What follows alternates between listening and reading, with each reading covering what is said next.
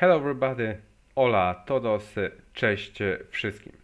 In this video I'm going back to authentication flows to show you how powerful and flexible Keycloak is.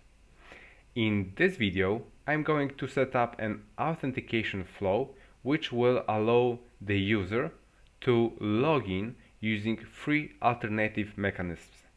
The first one will be the password, the second one will be Webauthn Passwordless.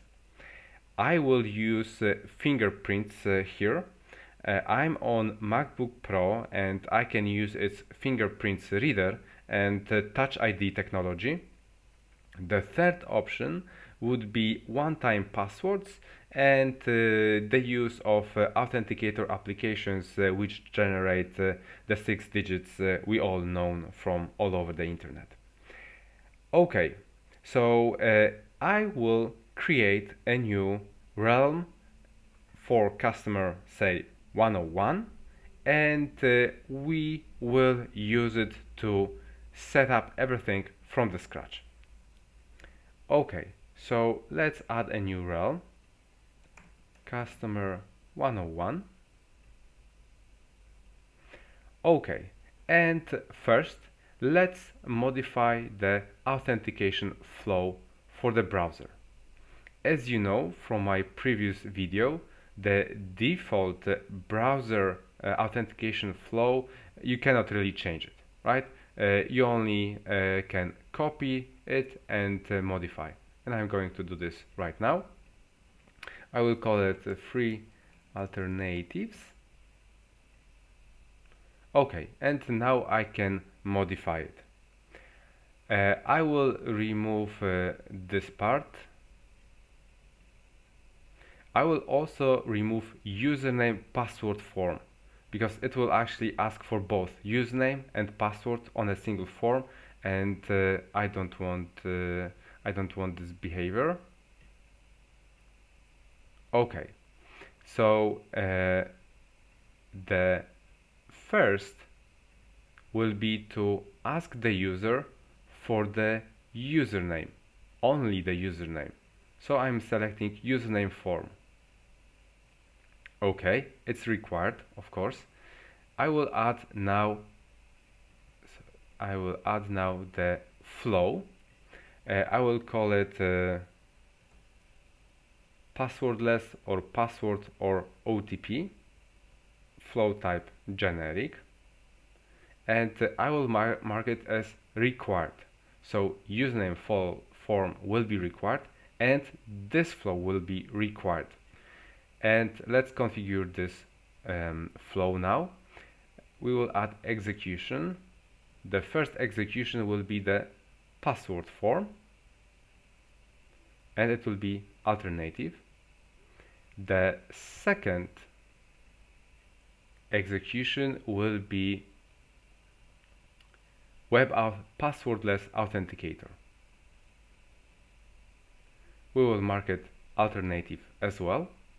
And the third one will be OTP form. And we will mark it as alternative. Okay, auth requirement updated. And how do we read this authentication flow? Username form is required. This flow is required, but it comprises of three alternatives, either password or passwordless authenticator or OTP form. They are three all alternatives, but one of them is required. Okay, so I'm going to bindings. I will update the default browser flow to three alternatives and I will save it. Okay, we require either passwordless or OTP, so we have to, whenever we create a new user, we have to make sure that setting up passwordless authenticator or OTP is required. So from the required actions, I will select configure OTP as a default action. I don't see passwordless required action in here, so I'm going to register it.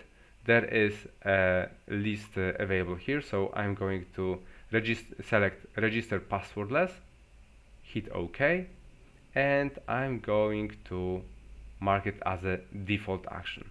So every new user will have to set up OTP and passwordless Webauth.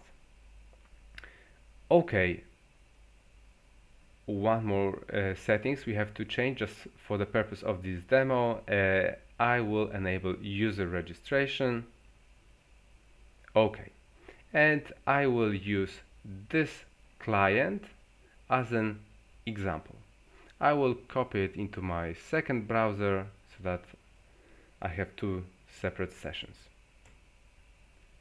Okay, so I'm presented with the customer 101 login screen, and as you can see, the standard login form is already different, right? It's only asking me for the username or email. We don't have any users. I have enabled registration, so I'm going to register a new user now. Okay, so let's quickly create a new user.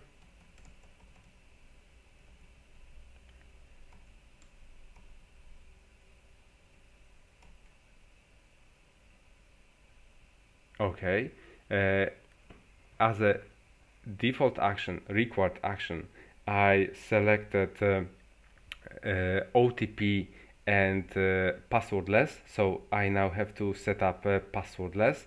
So I'm going to quickly open Authenticator app on my mobile phone. I will scan the QR code and I will provide the digits in here.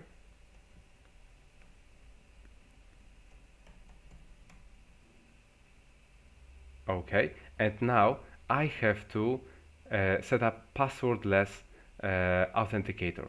I will actually use this device rather than USB security key, and I will use Touch ID on my MacBook Pro. So I'm going to scan my fingerprints right now. Okay, and it worked. So I'm going to sign out from this application and navigate back to Keycloak admin console. Let's check the users. That's the user that I just created. If we go into the edit, we can see in the credentials tab that I have password, OTP and passwordless, three credentials defined for this user. Okay, so it worked. Let's see this now in action. The username I used is simply L1 and I'm going to sign in. Okay, by default, the first alternative is presented. It is the password. However, there is try another way option displayed under the sign in button. So let's click it, and you can see that we have three alternative ways to get into our application.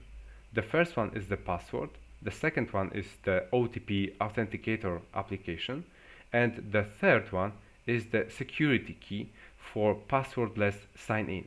You've already seen logging in with passwords, with OTP in my previous videos, so of course I'm going to use the security key passwordless sign-in.